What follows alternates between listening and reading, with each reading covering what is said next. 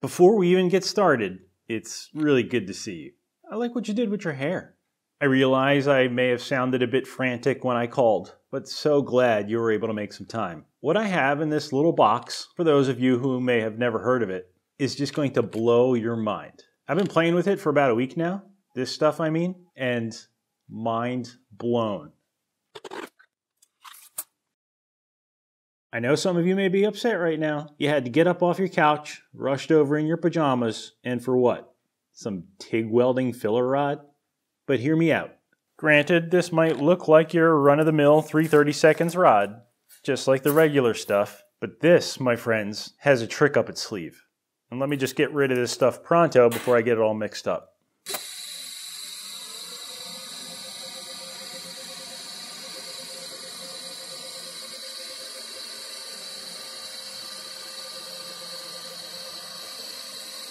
This video is going to be about putting this rod to work. We'll see, well, probably stupid examples of what it can do. But to criminally oversimplify things, this is basically tool steel. Let me say that again with my hands out of the way so I have room for text.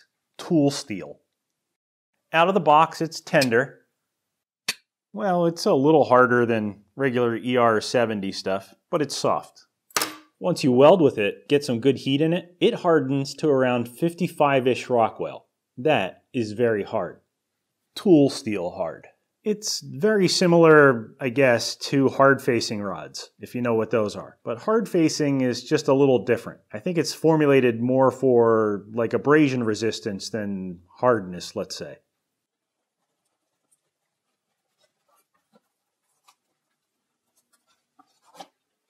Since we're both already here, let's clear one or two things up before we get into screwing around. This is mild steel, 1/4 inch thick, 6mm, flat bar, nothing fancy. And it cannot be hardened. If you try, it'll just get hot, cool down, and be exactly the same. Now, although you might feel differently if you've ever tried to hacksaw through it, mild steel is not really very hard. In fact, it's so soft it doesn't even make it onto the Rockwell C scale. If you try to do a hardness test, the probe, I don't know, would probably just push right through it without even registering a number. So not very hard in the context of tool steels. In terms of strength, mild steel has a yield strength of about 36,000 psi. If you put anything over 36,000 pounds per square inch on it, it'll bend and not come back. So why the heck am I even going on about strength? Well, you often hear that welds are stronger than the base metal. You hear words thrown around like harder, tougher, stronger, etc. And although everybody, except that one guy, gets what you mean, regular welds are not harder. They are stronger if you did it right, but technically they aren't harder. Your usual ER70 rod, the stuff you use day in and day out, 70,000 psi versus 36-ish, but it's just as soft. I went to all the trouble to say that because I was just going to compare a tool steel edge built up with this welding rod to a mild steel edge. But maybe we'll compare it to a regular welded edge with this ER70 stuff, so no one calls me out on it. If this stuff is as cool as they say it is, let's build up a tool steel edge, sharpen it, and see if we can cold chisel some steel. For comparison, I'm going to make a second one with the ER70S rod. As far as I know, nothing particularly fancy about welding with these things. DC TIG, 100% argon. I've got it set to about 125 amps. Foot controllers attached. I'll probably start off there, 125, 120, and then just sort of salt to taste. I want the weld material to stick, but I'm not really trying to drive it in there. I'm trying to build up an edge.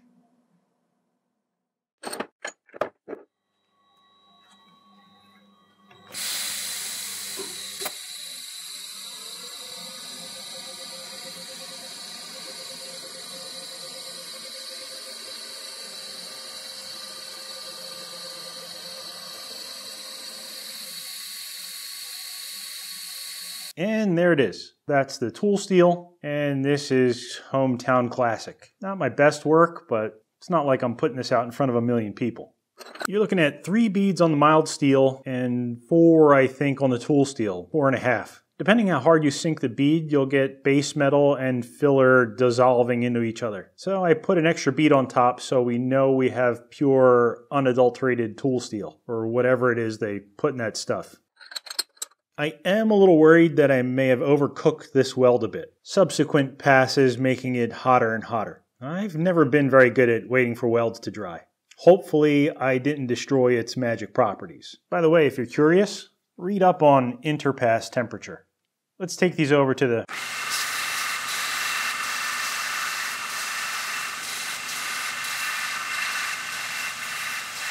I can already tell a miracle has happened. The tool steel one, as you expect, is harder to grind. And look at the difference between the sparks on the tool steel and that of the mild steel. I think case closed, but we'll see how these things work. I don't remember which one is which anymore, but there should be an easy way to find out.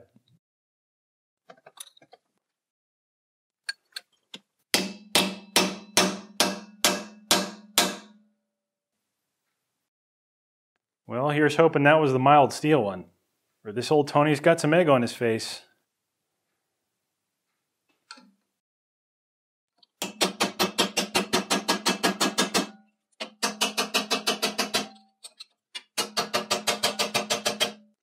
All right, not so much as a dent. Okay, maybe a tiny dent. That's probably because I made this way too sharp for a cold chisel. But man, that is amazing. Pretty nice. For the record, this is 1/8 inch mild steel, 3 millimeters.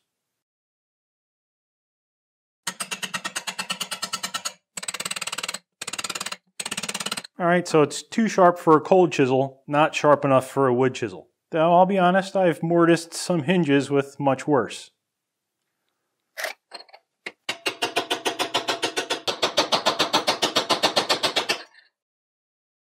Not usually the type to be prone to whimsy, but it might just be safe to say I'm quite thoroughly stoked. Let's talk about this some more, but first...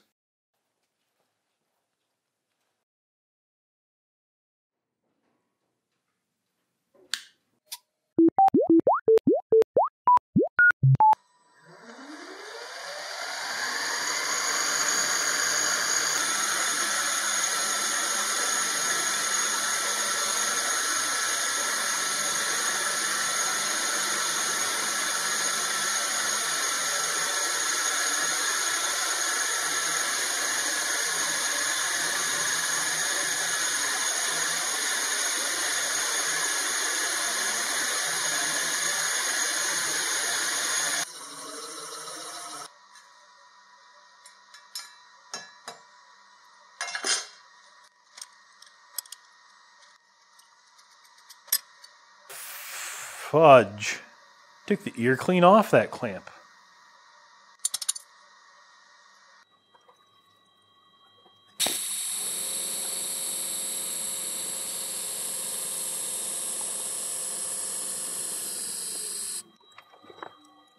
Pardon me just one moment, but I have an axe to grind.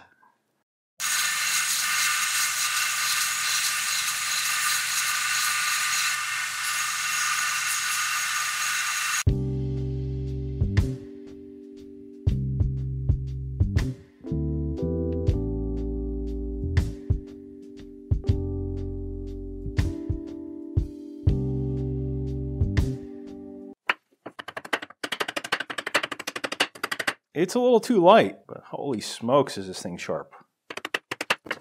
If you couldn't tell, this stick is green.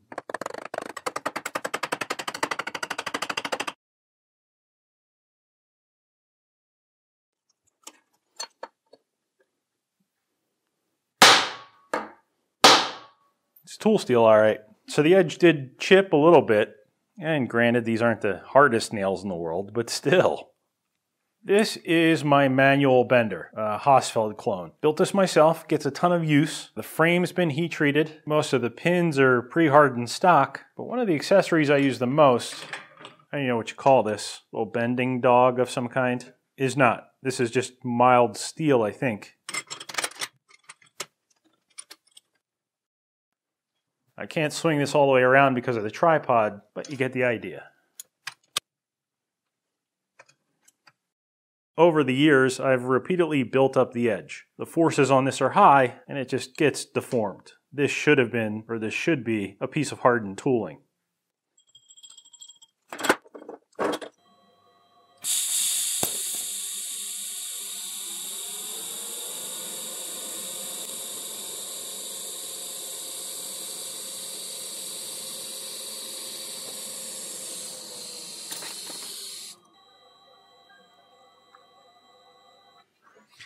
This video has been a mishmash of me trying to just figure this stuff out, but I've made a little list. Let's talk about some important stuff. This is called Weld Mold 958.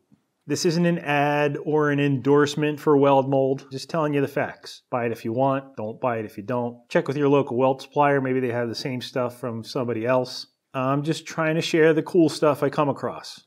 Second, don't chew with your mouth open. Third, and this is important, if you decide to play with this stuff, be smart. This could be dangerous. For example, your lawnmower blade is soft metal for a reason. Don't go giving it a tool steel edge and turn it into a shrapnel grenade. 4, it's expensive. Not inaccessible, but 150 times more than old coat hanger wire and 3 or 4 times more than the regular TIG filler. 5, I think. Were we up to 5? What number are we? Although this stuff's been laying down great, good tie-in, like zero porosity. Sometimes when these filler materials have strange additives, they can bubble or whatever if you don't have the process dead on. But despite this stuff going down pretty smooth, just messing around here in the garage, be careful with shock loads on tool steels. I mean, that's just general life advice right there. Careful with shock loads on tool steels. Frankly, I'm surprised the hardened edges haven't just peeled off the mild steel base metal. According to the little sales blurb cut sheet, this 958 is for dies and punches, stuff like that. I checked their website and they have 100 variants of this rod for molds, tools, shears, forged parts, stainless, copper. I mean, there's a million of them. Make sure you talk to your guy, Frank, whoever they are. Be sure you've got the right filler for the job. That goes for anything welding, of course, but probably less margin for error on this fancy stuff. Anyway, that's it for my list. And I think all I've got for this video. I'm going to go pack this away, save it for those special occasions. Hope you liked that, and thanks for watching.